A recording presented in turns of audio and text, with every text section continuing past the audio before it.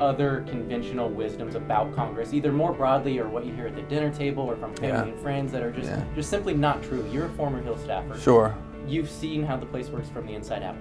I know I have to explain a lot to friends and family that are just casual observers. Like, that's actually not how it works, and you have to talk about more in the grains things like incentives of individual members. Yeah. So what other conventional wisdoms do you see not truly pan out? I think the most damaging piece of common public opinion about Congress is that members of Congress, particularly in the House, aren't responsive to their constituents. Right. I think this is horrifically wrong, and in fact I would suggest that the opposite may be the bigger problem, that members of Congress, particularly in the House, are too responsive to their constituencies. And you see this sometimes. People will say the same thing. They'll say, well, members of Congress don't listen to people on tax cuts.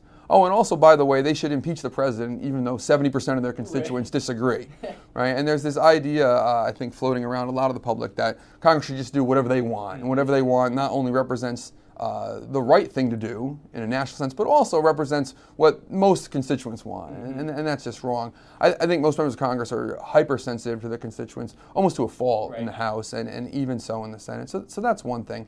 I think the second thing that is damaging to Congress in presidential congressional relations is there's a sense out there that members of Congress aren't hardworking or aren't sincere people, and this is more. That they only spend time in Washington 2 days a week. Right. And at home And I think this is a terrible fallacy. Most members of Congress are working extremely long hours, often 7 days a week. And this idea that they're in Washington Tuesday to Thursday, well, that's often true on the congressional calendar. But it's not like when they go home Friday to Monday, they're somehow sitting around watching football games. Often members of Congress would rather be in Washington in terms of pressure on their schedule.